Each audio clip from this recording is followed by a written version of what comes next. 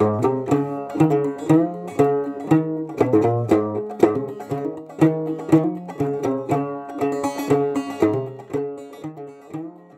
I'm Jessica Edgar. I'm with the University of Nebraska. I'm a senior fisheries and wildlife major, and I'm out here in the Sandhills at the Barta Brothers Ranch doing prairie chicken research.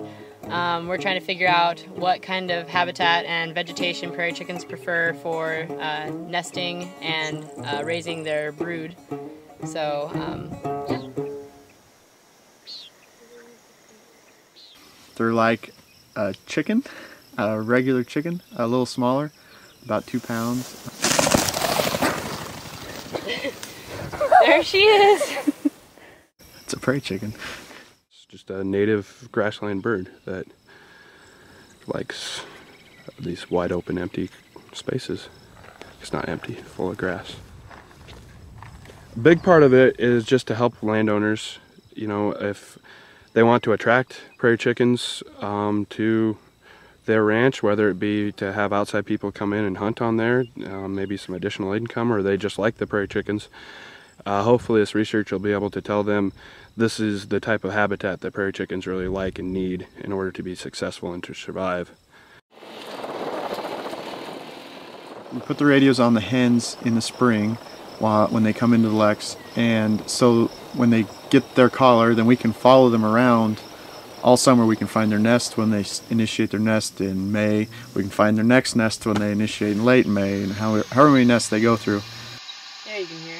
My 392 bird is in this pasture, and she has hatched, so she has a brood that she's moving around with. So each day I have to get a brood point on her. So I'm going to find her using my telemetry antenna and then get a point to see what kind of vegetation she's in today with her 3 chicks that we know of right now. We did a day 10 check. She had 3 chicks, so hopefully she still has them all.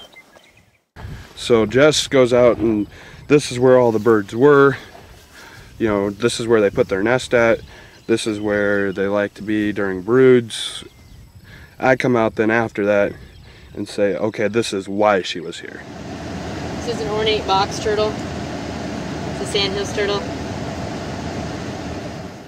I like this project because it brought in both the wildlife side and the rangeland side, because that's, as an undergrad, I was a double major, fisheries and wildlife, rangeland ecosystems. Range management's essentially the study of utilizing rangelands for the optimum benefit of society. Society being whether it's, you know, Bureau of Land Management land out west that the entire public owns, or whether it's here in the Sandhills that it's more of this is the landowner and this is what they need to do with it. So it's optimizing what we can get off of these grasslands. I like how all the aspects they flow together. It's not one, you know, a lot of, I guess, the natural resource fields are like that, but it's not one specific area. It's the hydrology of it, and then you put the plants in, and then you've got this factor of, especially here, of, you know, landowners and their cattle that, you know, they want to be getting the most money that they can get off of, you know, their pasture ground, and be utilizing that the best that they can too. So it's this whole mixture of animals and plants and water and climate and all of this big jumbled up mess that gets thrown together, and we somehow try to find a way to make sense of it all.